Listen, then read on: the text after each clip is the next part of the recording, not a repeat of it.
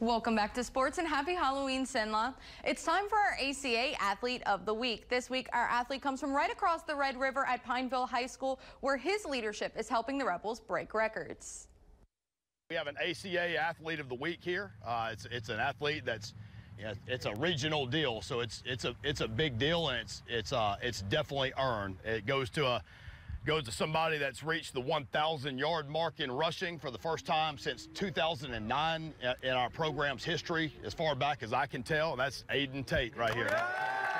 Ayden Tate is a junior running back for the Pineville Rebels who has stepped up as a quarterback this season due to a teammate's injury, breaking the single-game rushing record against Tioga in Week 3 with 407 yards and broke the 1,000-yard rushing mark for a single season Week 8 against West Monroe. I'm definitely excited. Reaching 1,000 yards was pretty amazing. Never done it before. Ayden is a humble leader on the gridiron, giving his teammates recognition for every milestone he accomplishes. I'm happy for my teammates to be with me and experience it. I got a family behind me. I'm happy to experience this journey with them. I'm happy to be here with them. I wouldn't want to be with anybody else except them, I want to continue getting better with them and, do better as it is. So many times in today's day and age, people will do great things, but it's only for their glory. They do it for Twitter or Instagram glory, but Ayden's not like that. Comes to work, and wants to get better every day. He wants to be coached. He wants to be pushed. He's not afraid of, constructive criticism. I feel like it's an honor, really, to, block for him and get those 1,000 yards for him. He's really humble about it. You don't really hear him speaking about it a lot, but, when it happens, it's an honor towards him and us. Ayden also leads his team off the field by being a role model for his peers in the classroom and in the weight room. He's an energetic guy.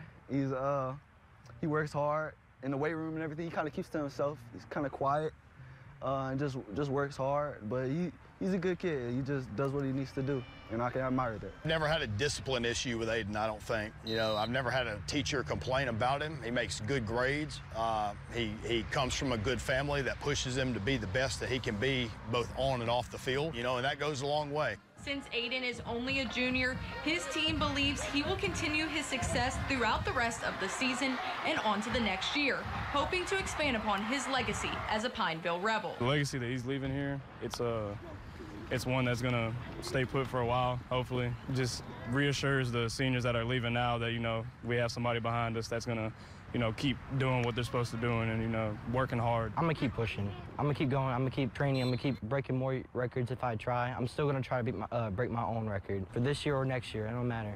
We're big on leaving a legacy and leaving a mark behind. We're big on player leadership. The more they can lead positively in that building on our field, then the better for us all. And Ayden is one of those people that take the torch, that show his teammates how to do it right by example. He's not a talker, and so it's genuine because it is by example.